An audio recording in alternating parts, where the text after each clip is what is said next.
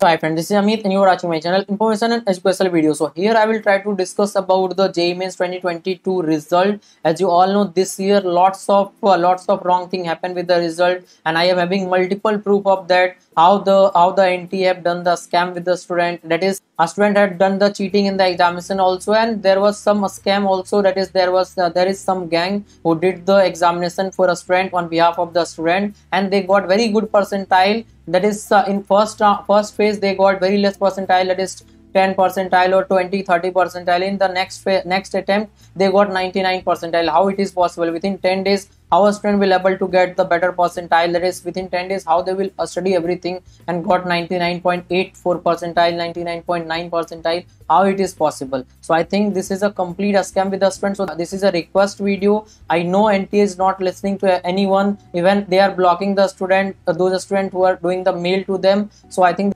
this is a complete injustice with the student who have done the last 2-3 years of preparation. Sidewise you can see the scorecard of those students. I can't show the name because those students will face the problem. That's why I have hidden the name, but the rank you can see that, and percentile also, that is the percentile difference from first and second.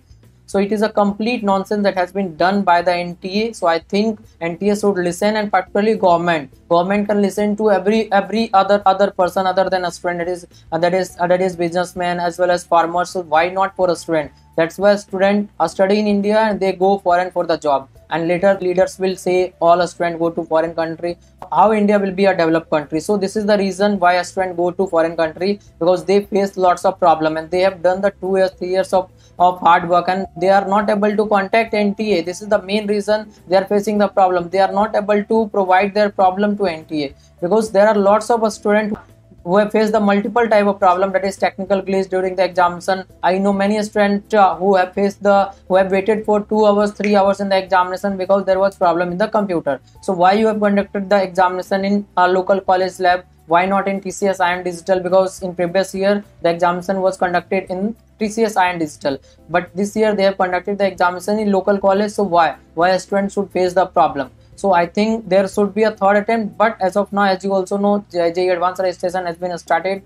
I am regularly raising the voice, and many person on YouTube also are doing the same, because we all are with the student, but NTA is not listening to a student, not to the person also, including me. So I think it is a complete injustice with the student. So I will request you, try to do the mail again and again, tweet everything so that NTA listen and they can do something, because this year NTA exam is complete nonsense. It is not the right way to test the potential of the student, because if you will provide the wrong result, how a student will get the better result in the examination? So and also I know many students who got 200 marks got 91 percentile or 92 percentile, or some students have got 120 marks got 99 percentile. How it is possible? So it clearly indicates that there is something wrong with the JEE Mains examination of this year, and there is only 2 attempts, and both the attempt we are having lots of problem in the examination. That is, wrong response sheet, wrong result, technical glitch, all type of thing are happening this year only. And they have provided the multiple option of registration during the first phase and second phase of application. At that time we all thought that this is a very good thing, but now a student are facing the problem that same student are having 2 rank. So other students who have got a little bit less rank than cutoff, they are facing the problem.